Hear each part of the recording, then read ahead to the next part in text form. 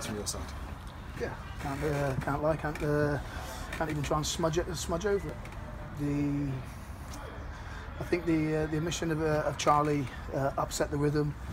I think you get a phone call 10 o'clock saying that he's not going to be able to play. Then you have to reshuffle the pack, and I think that had an effect on the team. A little bit of uncertainty, and took a vital cog out of the win. Yeah, and how much of a miss? Obviously, Charlie good today and Jordan Turnbull. Yeah, well, Charlie's a very dominant character. He's a very influential individual as well. Disappointing to have your two centre backs out of the team. You take two centre backs out of any team in this division, it can have an effect on it. You started with two up front today, presumably with the idea of taking it to Leyton Orient, and it just didn't happen. No, again, I don't think we won first contact enough. Didn't get on the second ball enough. And then the times that we did, I thought we lacked quality. So I can't smudge it. I can't try and gloss over the fact that today we were below par. Yeah, you say lack quality there. It seemed to be pretty direct for the most of it, and it didn't really mix it up a lot. Well, we tried to get to be direct, to land on to win first contact, land on second ball, and then you're thinking then you want that quality in the final third. So gaining entries into the final third, we didn't do enough of that. And then the times that we did get into the final third, then we lacked the quality.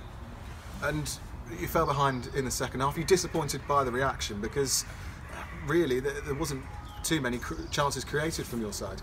No, I think we hit the post, and I think we hit the post at a good time. If that goes in, goals change games. I think probably, what did they have? One shot in the second half on a breakaway that, again, it's basic defending, one in front, one behind when the ball's going forward, organising. Something that you'd say that Charlie's very good at. And then you get caught with one ball down the outside of you.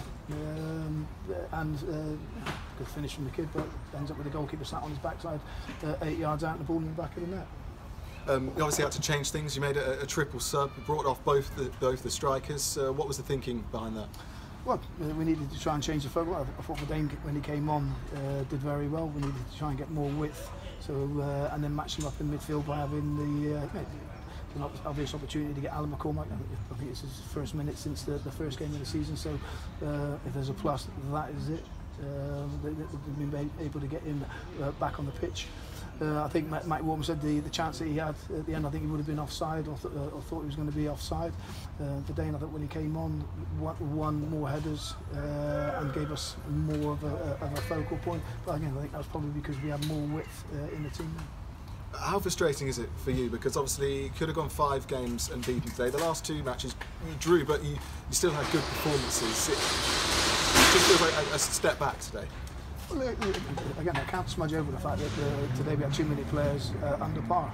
And again, I think the effect of Charlie pulling out late in the day, and then when players come in, automatically is a miss. And I think whether that psychologically or mentally has an effect as a collective group, but we've still got good professionals out there that we need better from, and that's just not only. I think again, probably disappointing today was the quality in the final third, the competitiveness of midfield, and the aggression level at the back. I think defensively, I don't think we commanded and won our battles individually. I think probably, I would say, Scotty Walton was probably the only one to come out with real credit. I suppose looking ahead to Tuesday night then, after a poor performance, I suppose you'd want to get straight back out on the pitch and put it right. Yeah, hopefully nobody else is going down with a bug. Again, very, very difficult when you get the phone call 10 o'clock in the morning, then you know you've got to reshuffle the pack, you know it's going to have an effect.